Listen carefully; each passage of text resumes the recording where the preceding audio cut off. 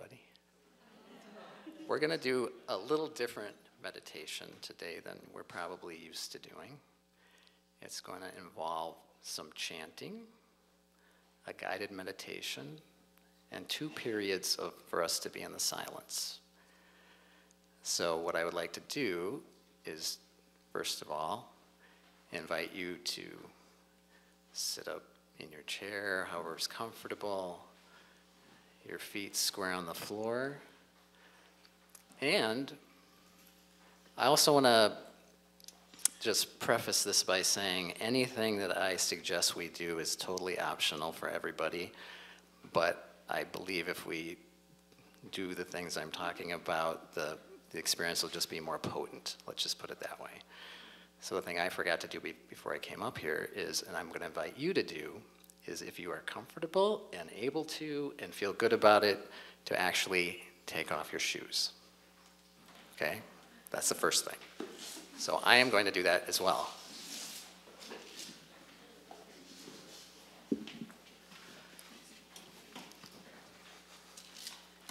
And again, if you don't feel comfortable doing that, don't. Ooh, that feels good. Okay. So what we're going to do is we're going to start with a chant. And I'm going to explain to you what the chant means, so you don't have to worry about what the chant means. But it's more important what the chant does than what it means.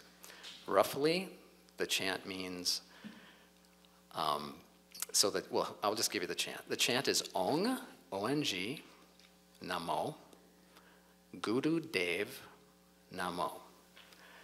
Ong, O-N-G, is the creative energy of the universe manifested. So it's like Om, which is unmanifested, but this is manifested. So we're talking about the creative energy of the universe manifested right now. Namo means I honor. So we're saying I honor the creative energy of the universe that's present right now.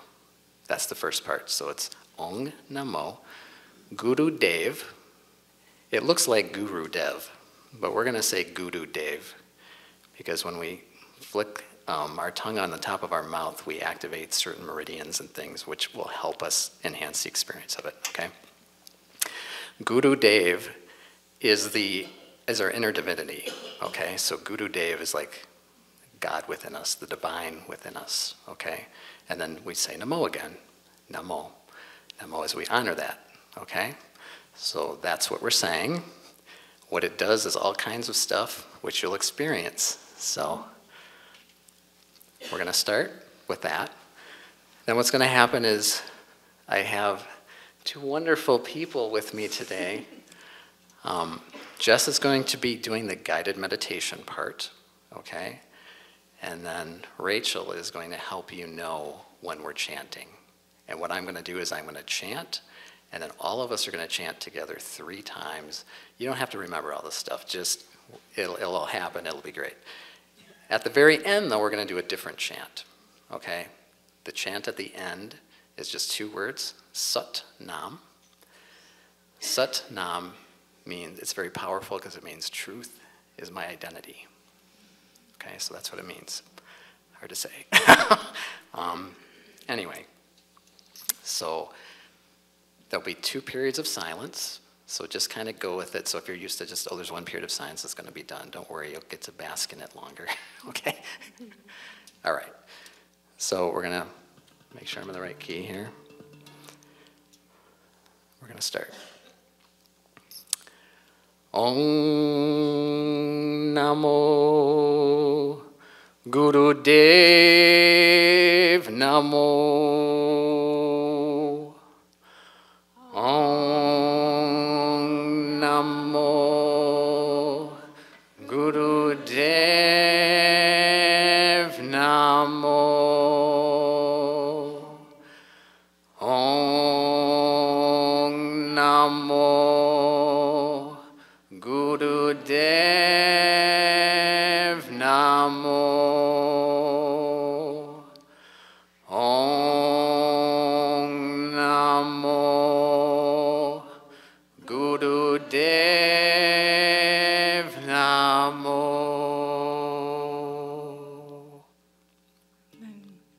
Relax into your chair and press your feet consciously to the earth. Start to deepen your breath, inviting it down into your abdomen. Place your hands on your stomach, drawing your breath down to your hands. Imagine a spark there under your hands, a glow in your center, your personal transmutational core. Allow your breath to stoke this energy and feel it get bigger. Let it start to fill up the center of you, warm, glowing, generous, healthy. And from this glowing ball of your essence, direct a beam of energy from it down your legs, through the portals of your feet, through the floor, down into the very center of the earth. And tether that energy to the molten heart of our home and offer to it the past. Allow the regrets, the resentments, the mistakes, the suffering to slide down and become one again with all. Allow that beautiful energy of safety and comfort and nurture that our home embodies to flow up and into your bright energy center. Feel your breath under your hands and feel that dynamic connection between dust and dust. And know you are not your past. You are not missing pieces. You are not forgotten glory. We are ancient, but we are brand new. And every breath we take shares with us the strength of simply being, always beginning, always ending, vulnerable, enduring, decaying, nurturing, resolution, flux.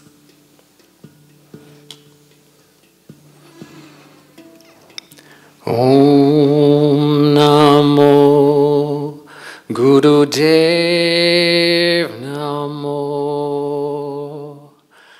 Om Namo Gurudev Namo. Om Namo Gurudev Namo. Om Namo Gurudev Namo. Om Namo Gurudev Namo.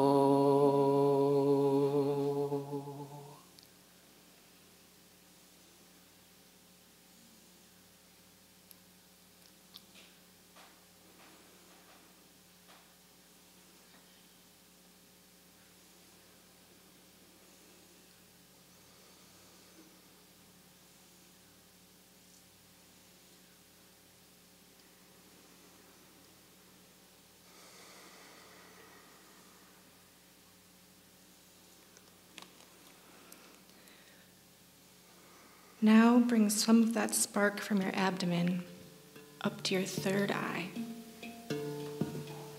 Knock lightly on the doorway of your truest self. Direct a beam of energy up up, up, beyond where you can fathom, out past the atmosphere, the galaxy.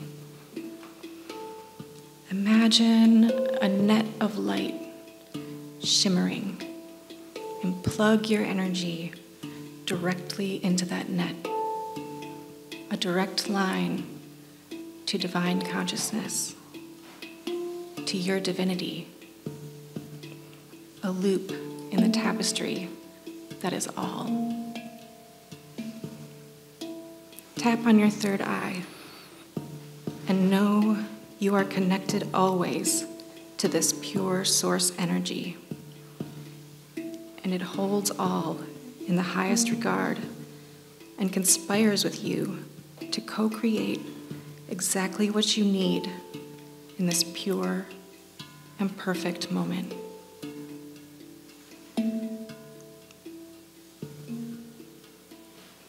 Release anxiety over the future, abusive ambition,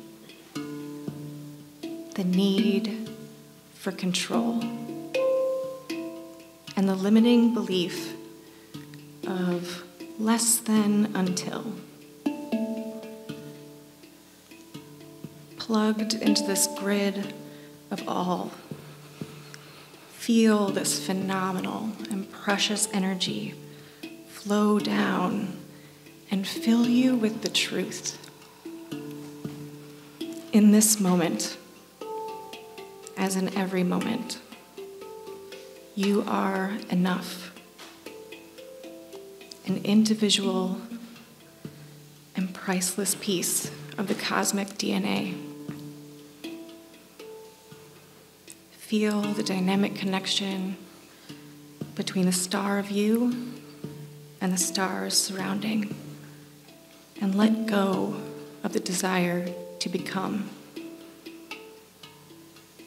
Revel here with the cosmos. Celebrate with Source in the miracle of you being. Just in this moment, replace worry with gratitude, self-criticism with self-compassion, cynicism with sincerity.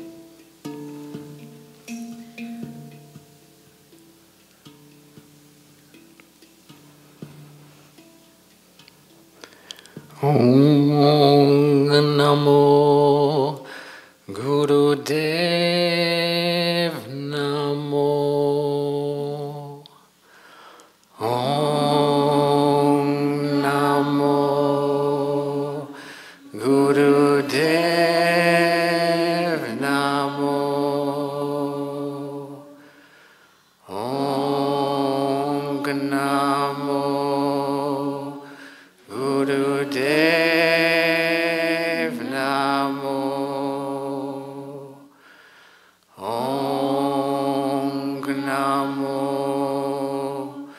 Guru Dev Namo.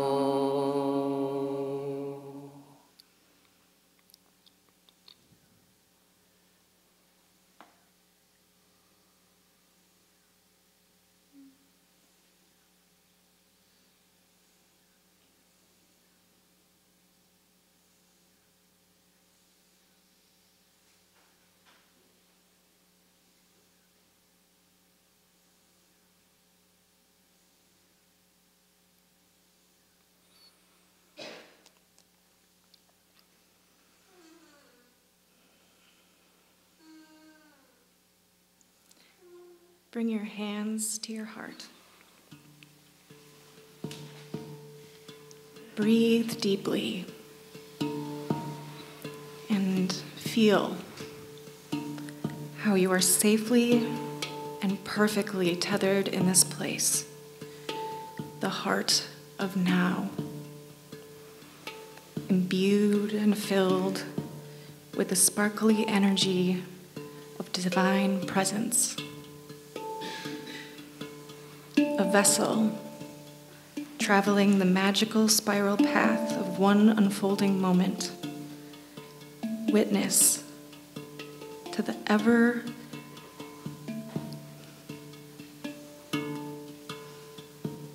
constant miracle of you, held and cherished by the incomprehensible perfection of presence, of God, Goddess, pure source energy. Breathe deeply and open your heart to this moment, to the unlimited love found within it. Let the love in with your breath. Let the love spill out with your breath. Every breath, every beat of your heart cleanses, protects, and intends for you to be open to receive this love whenever you need it, because it is made of you and you are made of it. Every breath, every beat of your heart confirms God is present. God is presence. And you are here now.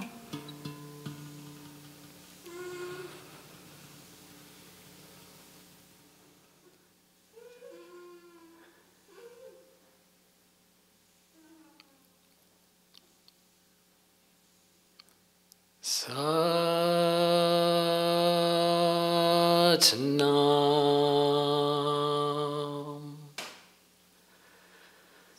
Satnam.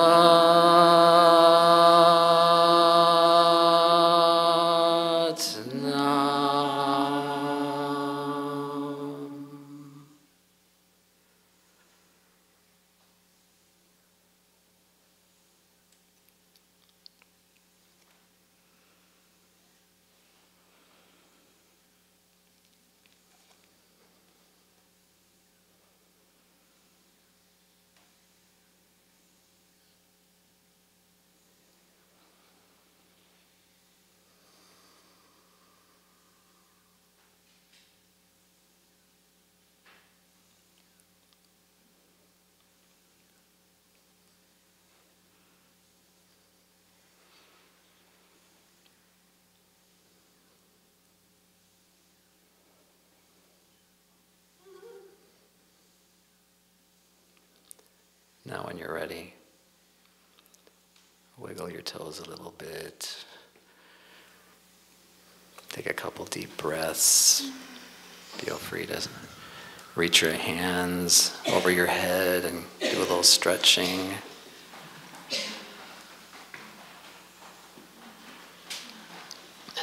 They have vinyl. So, as most of you know, unless you haven't been here for a while, we're going through the How to Pray Without Talking to God book for the study groups right now. And even though I'm not really reading anything out of here today, I feel like the topic is very pertinent to what this is all about. So I think you'll see what the connection is. So I'm going to tell you the story of how a new Lord's Prayer came to be. And it's very simple, but also maybe a little complicated. People ask me all the time, did you write the new Lord's Prayer? And it's a complicated answer because did I write the music for it? Yes. Did I have some help writing the music for it? Yes.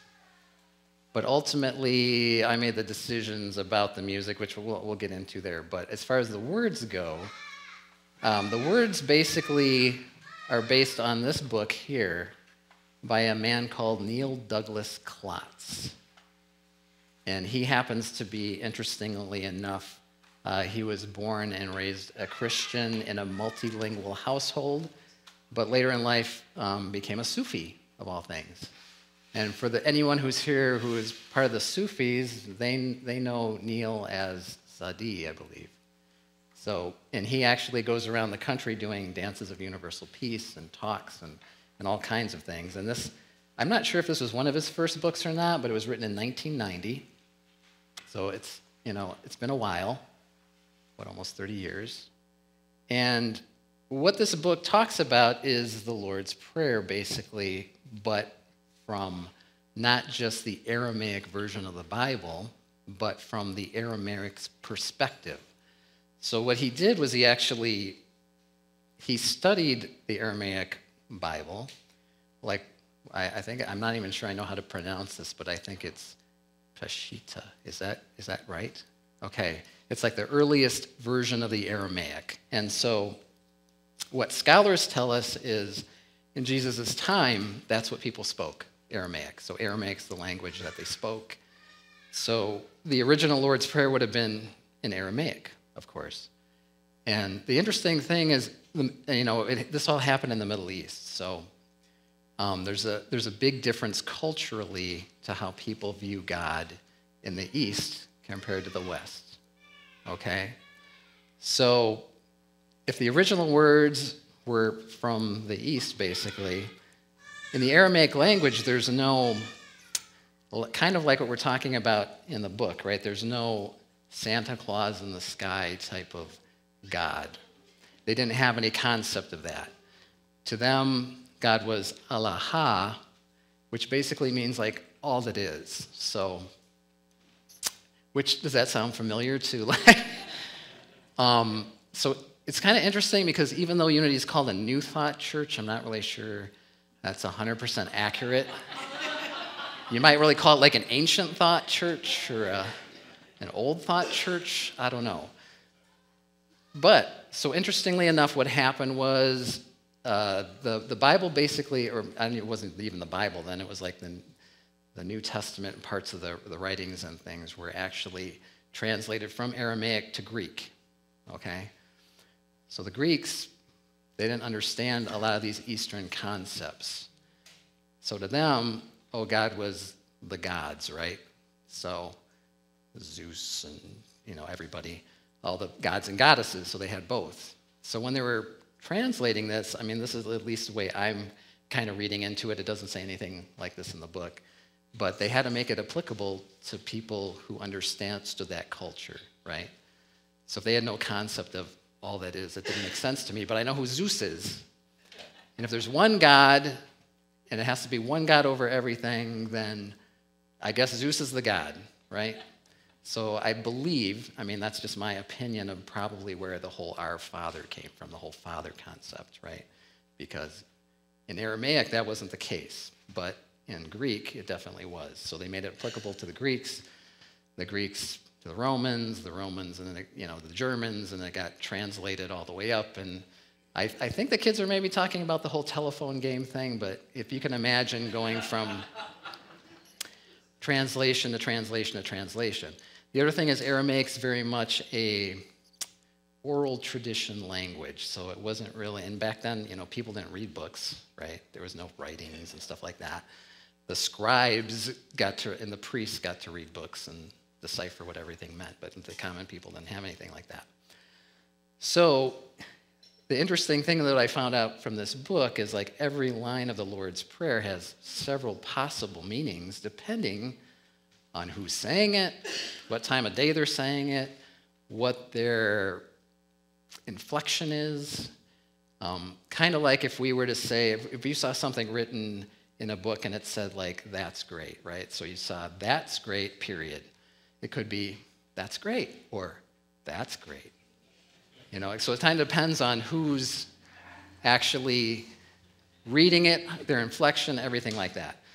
So what he found out when he went to the Aramaic and actually translated it, he went to the Middle East and he actually learned their culture and found out that there's maybe 8 different possible translations for every word. They're pretty close, and they kind of have the same feeling, but they're different. So how the New Lord's Prayer came about is I just kind of had an intuitive hit like it would be like this community at the time. This was in 2006. I wasn't music director yet. I was the service musician. Brian Schultz was the music director. Marshall Norman was the minister. I felt like this would be a good thing for the community and like people would enjoy it and get something out of it. It might help them get more into the Lord's Prayer. And so what I did was I went to them and I said, do you mind if I try to come up with something? And Brian said, sure. You know, Brian, how many of you know Brian? Yeah, great guy, isn't he? He's like, sure, do what you want. I'll help you out, whatever you want to do. I talked to Marshall, and he was like, sure, that sounds interesting, but of course he wanted to see like how it progressed and like what the words were going to be and stuff and everything. So what I did was I went through this book, and I'm just going to give you kind of a little example of the first line of the Lord's Prayer, which, in a traditional Christian church that you would probably hear somewhere else in town, they would say, Our Father, which art in heaven. Okay? The other cool thing about this book is not only do they give you the comparisons of what's happening, but they also show you the actual Aramaic, first of all. Second of all, they give you the English kind of pronunciation for it so you can actually say it if you wanted to, although it's kind of difficult to say if you never said it before. And at the end of every, so it goes through then possible translations. So possible literal translations. So these aren't just like made up. They're all considered literal because of, again, there's multiple meanings for certain words depending on the context, etc. And then they actually go through like a body prayer to match with it. I don't have time to go through all that stuff, but maybe, someday, you could easily do like a year on this book. Even though it's a very small book, and the Lord's Prayer part of this book is only half the book, because the other half of the book, it talks about the Beatitudes. So it's you could literally read this through in half hour, but you could also read it like for the rest of your life. So if that makes any sense to you.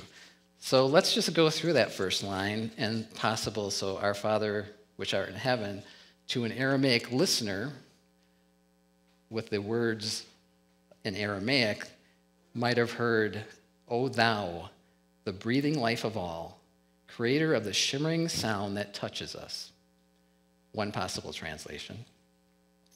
Respiration of all worlds, we hear you breathing in and out in silence. So this is the first line.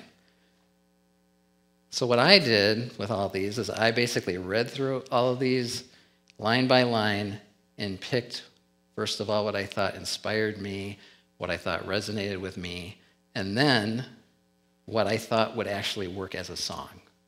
Because some of this stuff doesn't really flow. It doesn't flow like you're going to be able to sing it, okay? So what I ended up using was Radiant One, and here I actually changed this a little bit. I didn't take I'll tell you what happened. Radiant One, you shine within us, outside us. Even darkness shines when we remember. I actually wrote the song out. So I picked the words, showed them to the minister, Marshall, said, what do you think of the words? He read them through. He's like, the words are fine. You can continue. So then I actually wrote the music. And so that's what I did. I wrote the whole music. It probably took like an hour.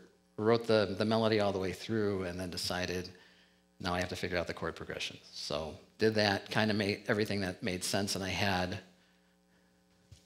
got it right here, version 1. Version 1 is not version 15, which is what we sing now. So what happened was I asked Brian, I said, Brian, can I teach this song to the choir? And he said, sure. Because at the time, I was a service musician, but I was also the accompanist for the choir. So after choir practice one day, I taught them the song, and we sang through it a few times, and then I kind of took notes. Kind of like when Hollywood film producers do a movie, right? They do a movie, show it to a focus group. They're like, what do you think? You like the ending? You like the beginning? You don't like it? And then usually from the feedback, they change the movie. They might change the ending, they might change the beginning, might re-edit some things, whatever. That's pretty much what I did with this. And the reason I did it is because I wanted to make sure, number one, that this song was singable for anyone, number one. Number two, to make sure that it flowed in a way that if you've never sung it before, it makes sense what happens. You know what I mean? There's no weird, oh, it went there. If you've never heard it before and you're singing it, it's going to make sense to you. And I also tried to make it so that it was interesting. Because if you're going to sing it over and over again 100 times, we have to have some key changes and modulation and things like that. And it has to get quieter and softer and things so that it actually can be sung over and over again without it kind of getting old, if that makes sense. So anyway, we played it through with the choir, and it did not go well. And the only reason it didn't go well is because the beginning was just not good.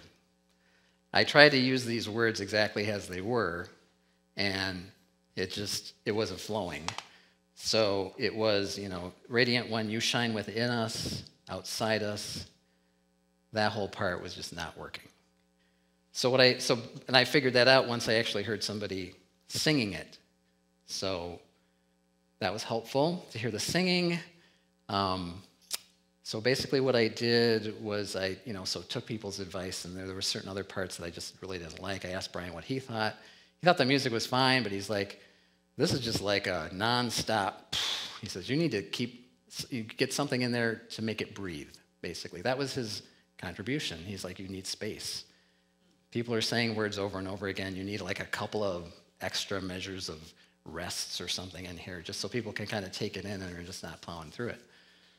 So basically what I did was I went back home and okay, so the first thing I did was I put some spaces in so that, you could sing it without like losing your breath, right? Because that's kind of like the exact opposite of what I wanted to have happen. I want people to lose their breath. I want them to feel more breath, right? And then I just totally reworked the beginning because the beginning was just not working.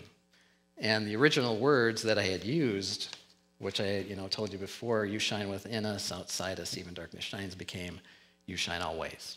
I figured if it's inside, outside, everywhere, it's always. So I actually made that. That didn't come from Neil. That was my thing. Another thing is I switched around some words, not to change meaning, but just you could use it either way, and it just flowed better. But after 15 revisions, I finally had what I think Marshall was happy with, what Brian was happy with, and what I was happy with. And then I made one.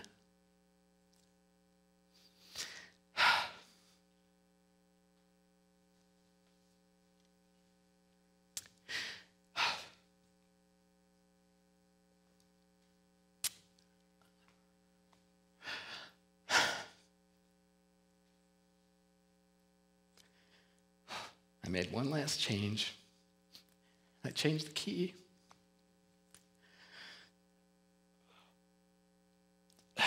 To basically bring the divine feminine back to the prayer. I originally wrote it in C.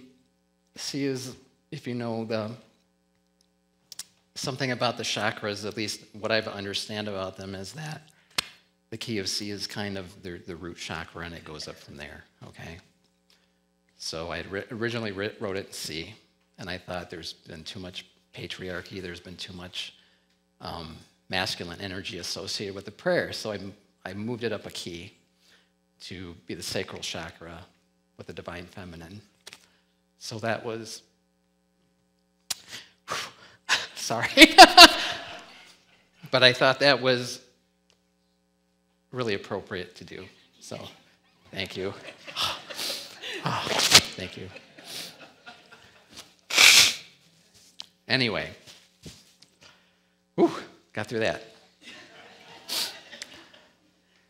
So that was the final thing before we actually put it in. Well, we used to have the white binders, and then from there it just kind of happened. And the whole process took about 6 weeks. Between I first introduced it to the choir to where it ended up today. So that's pretty much where it came from. And again, I would really recommend this book, Prayers of the Cosmos. Neil also wrote another book called Blessings of the Cosmos, where he takes other passages from the Bible, basically, that are famous, and he takes the Aramaic version and he translates it to what he feels is a more accurate translation based on what he understands of the Aramaic language. And so when I was thinking about this too, I kind of hearkened back to when I did my talk a couple months ago, and we were talking about the 4 agreements. If anybody remembers the 4 agreements, what we were talking about for that. And in the 4 agreements, they talk about symbols and they talk about language. And so today we're talking about symbols and language. And one of the things I remember from that is that symbols and language only point to the truth, right? They're not the truth. So even though we're talking about, what's the translation, what should it be, blah, blah, blah, all that kind of stuff, the important thing is the words that we use and the words, that we speak, of course, as we're learning with affirmations and denials, right? They help us create our story, but they're not the truth, okay? The truth is outside of language. The truth is outside of all of that. And so the first thing I would like to do is I would like you to actually hear what the Lord's Prayer sounds like in Aramaic from somebody who actually knows how to speak it, and that would be from Neil himself. So if you want, I would just invite you to close your eyes. There's not going to be nothing on the screens. You can close your eyes and actually listen to Neil Douglas Klotz, the author of the book, speak the Lord's Prayer in actual Aramaic.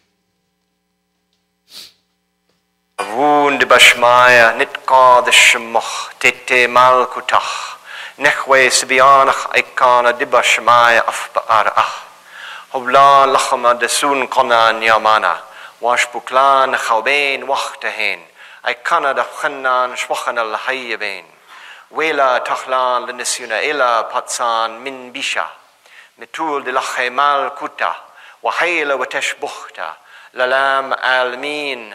Amen. That's it. It's shorter than you would expect, right? It's because so many, all the vowels in the words mean stuff. And that's kind of where that came from. So I thought I would end today with actually doing something that I did a little while, the last time I talked, what I did was I got real quiet and I decided I was going to energetically send everyone a message and see if you would pick up on it. And I think it went pretty well because people talked to me afterwards and said they thought it was kind of interesting. So I'd like to do it again. However, instead of me sending you a message, what I would like us all to do is all of us together send whatever message is in your heart out to the world and each other. So we're going to do this however you feel comfortable doing it. But so if that's, you put your hands out and you send it, your eyes are closed, your eyes are open, it doesn't really matter what you're going to do. But we're going to actually energetically communicate rather than with words. And to me, that's going to get us very close, if not at the truth. So I invite you to close your eyes or keep them open, whatever you want to do. Take a deep breath in and release it. Another deep breath in, release. And now in whatever way you want to send that message, feel free to send it now.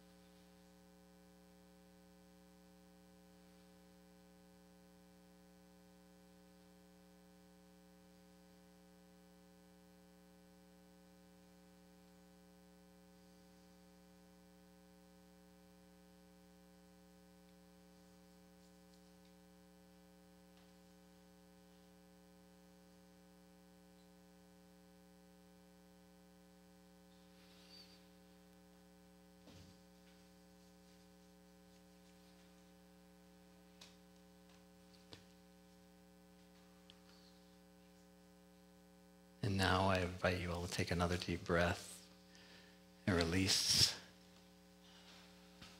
Thank you. Could you feel that? All that amazing energy.